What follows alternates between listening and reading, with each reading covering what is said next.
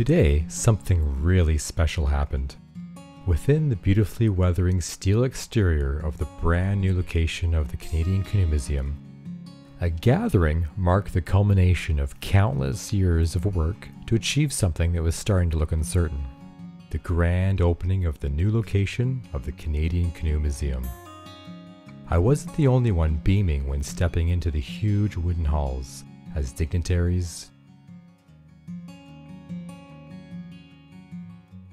donors, and staff alike all came together to welcome the world to come and experience this magnificent place.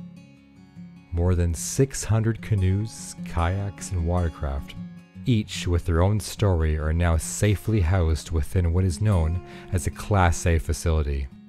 The world's largest collection needed a place to both preserve them for generations as well as showcase their intricacies.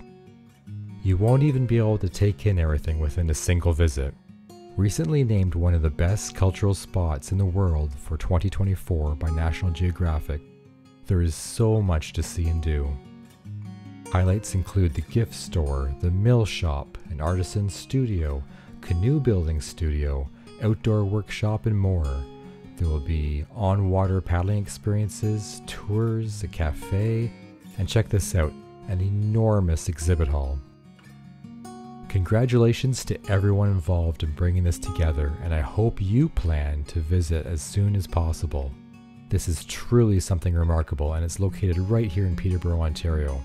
Hope to see you there.